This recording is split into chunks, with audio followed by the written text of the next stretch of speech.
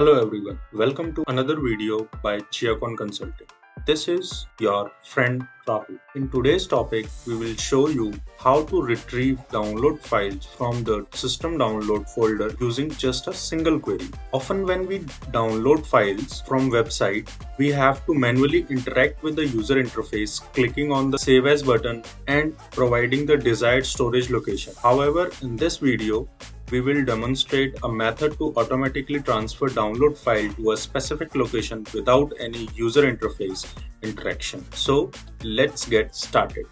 Guys, I already made this sequence, so let me explain you this. But before that, let me download the file from web browser. I already processed this file, and when I hit click on download image, I get download this file. Let me show you what the file is. So here we got a logo of Chiacon. So we download that file, and here we take an assign activity in which we declare a variable with the name of LV first file, and this is of a string type. And as a value of this assign activity or this variable, let me explain this.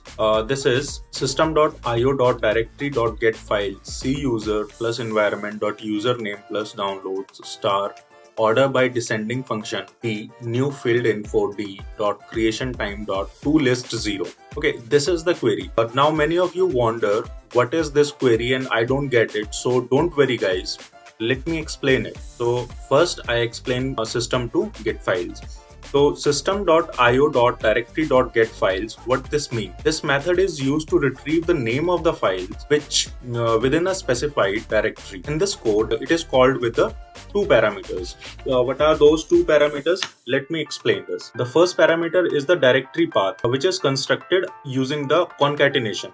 What is concatenation? Here, this plus sign is known as concatenation. This means we are merging two things. Okay, this plus operator is a sign of concatenate. Here it starts C user to specify the root folder for user profile followed by the environment.username to get the current username, and finally download to specify the download folder within the user profile. Okay, the second parameter is to search the pattern of the filter, the files. In this case, this star is used which match all files in the specified directory. So what is the second parameter?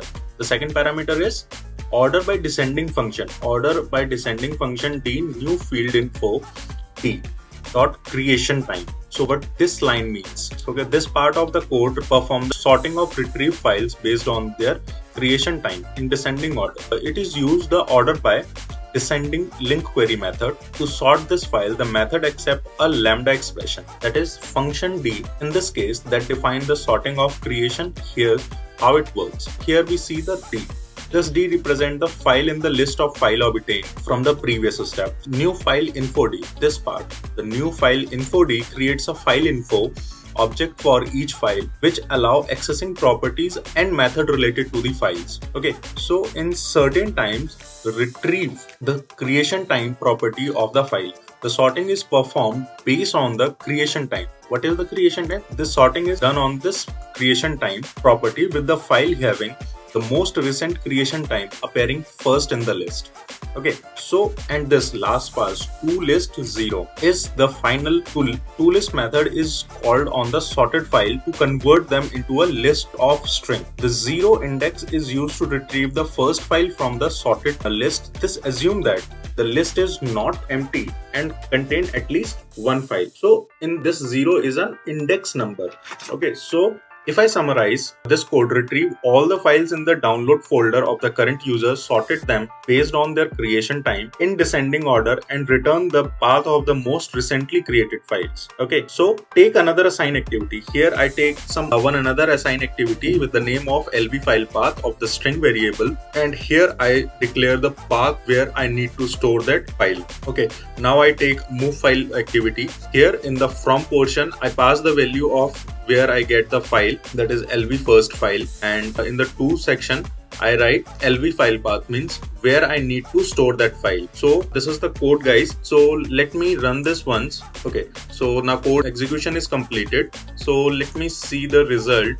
So here's the result. I already run before. So let me delete this both files and run it again so we can see that if it is moving or not. But before that, let me download it once again. Here we can see this file is downloaded at 1732 and I run the process.